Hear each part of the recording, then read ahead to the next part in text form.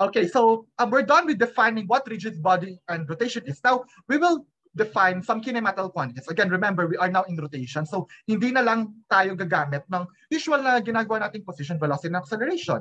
Kailangan natin mag-define ng bagong kinematical quantities to describe the motion of a body in of a rotating body. So, dun papasok yung angular velocity and angular acceleration. Okay, so that will be the coverage of this section for this lecture. So, before we go do that, let's go first to our measurement of position. So again, I already gave you an idea of what angular position is. So basically, it's an angle measured from some origin. And the measurement of that angle, instead of using degrees, we will use radians in our measurement. So we will introduce the angle in terms of radians. So to convert back to degrees, you just note that one whole rotation is 2 pi radians. Kung naalala nyo yung high school trigonometry ninyo, basically one revolution is 2 pi radians. One rev or one rotation is 2 pi radians, or about 360 degrees. So therefore, 2 pi over 360 or pi over 180. So for example, 30 degrees is basically equal to 30 degrees. Dahil degree yung nasa taas, lagay ka ng 180 degrees sa baba, tapos lagay ka ng pi sa numerator, you get pi over 3. So that will be your measurement for the number of radians in 30 degrees. So, okay, you might notice that we remove the unit rads. Ako nilalagay ko minsan yung rad pa rin, pero minsan wala na rin yan because a radian is a ratio of units. So this is basically units per units, or it's basically a dimensionless units. Pero for us to be more specific, whether we are dealing with a unitless unit or an angular unit, minsan nilalagay pa rin yung rad na yan. Okay? Clear ba tayo doon? Questions? May tanong ba? May tanong? Wala? Okay, wala. Now, angular velocity. So again, we have angular position. So we can define an angular velocity as the rate of change of the angular position per time. Pwede naman natin mag-define ng ganung quantity. So similar to your translational motion, we can define a velocity quantity for angular displacement. So the average angular velocity is just given by the change in the angular position per time. So ganun pa rin. Binago lang natin yung tinitigan natin. Instead of looking at the translational motion, we are now looking at how the object rotates about its axis. So the omega average here is delta theta, delta t. We are first defining the magnitude of the angular velocity. Now, the instantaneous angular velocity is just basically the limit as the delta t goes to 0 of your average acceleration. So this is just the time derivative of the position of the angular position function. So theta here is in general a function of time. You can define an angular velocity there, which is just the time derivative of theta. Okay? Ganun lang rin. Ganun lang yon. Questions? May tanong? May tanong? Wala? It's the same thing. Sabi ko nga, ulitin lang natin yung ginawa natin before.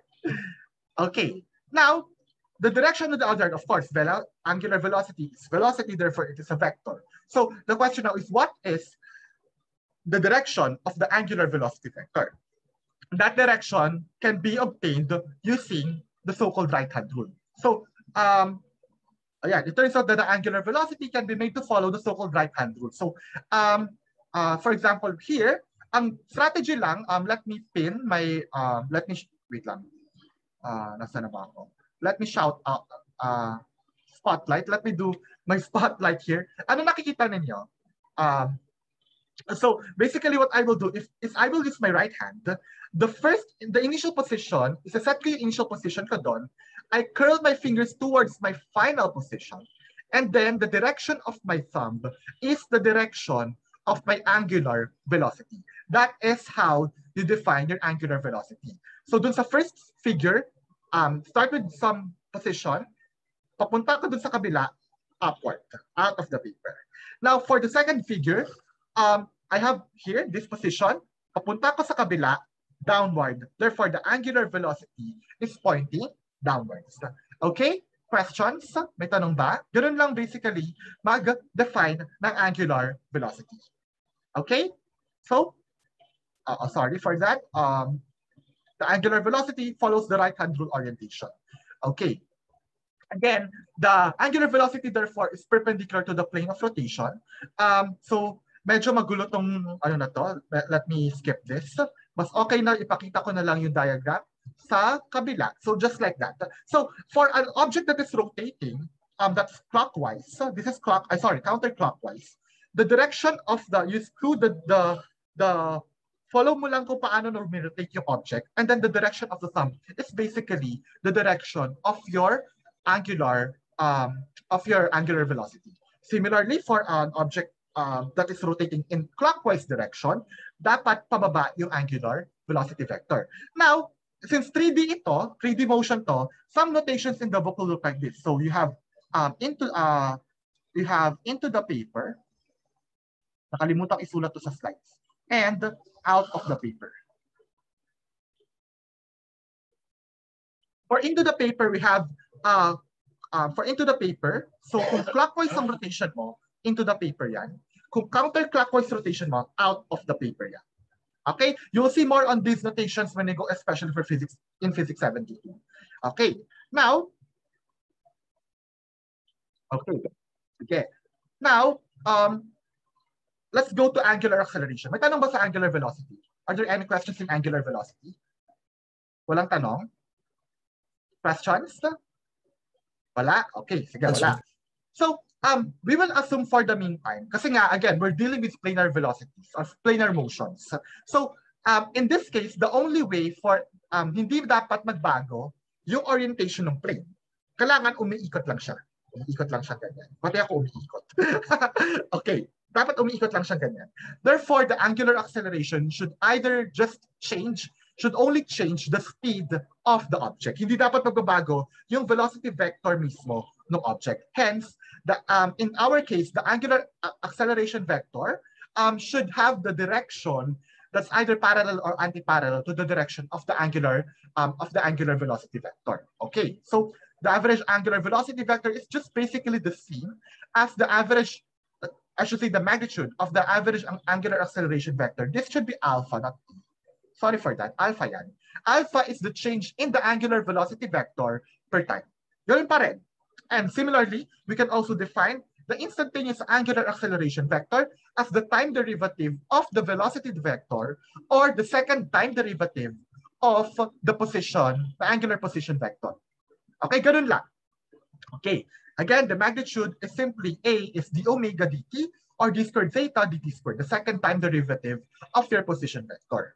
Now, the direction, as I said from the previous slide, the direction of the angular acceleration vector is either parallel or anti-parallel to the direction of the angular velocity vector. Because otherwise, ang mangyayari dyan, hindi na planar motion yan. Magkakaroon ng tinatawag na precession.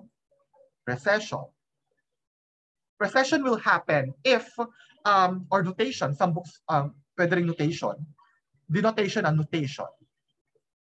May mga terms sa ganyan. You'll encounter these terms when you go to rigid body dynamics.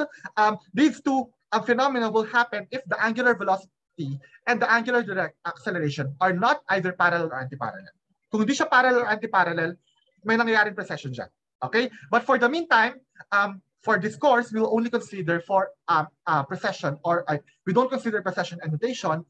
We'll only consider planar motion, planar rotation. That is, if both the angular velocity and angular acceleration are in the same direction, then the particle speeds up, or the rigid body speeds up. It's spinning. And so, meron kang, if this is a rotating body, kung same yung kanyang omega and alpha, then what will happen is if it's counterclockwise motion, so positive angular velocity, and it's speeding up. Now, if they are anti-parallel to each other, and the one that has positive angular velocities, then it's counterclockwise, but it's slowing down until it reaches some rest. And you can also do the same for, in that case, omega naman yung negative. Omega negative being omega, the motion is clockwise. Okay? You can also do the same. Questions? May tanong? May tanong? Questions? Wala? None po. None. Okay. Now,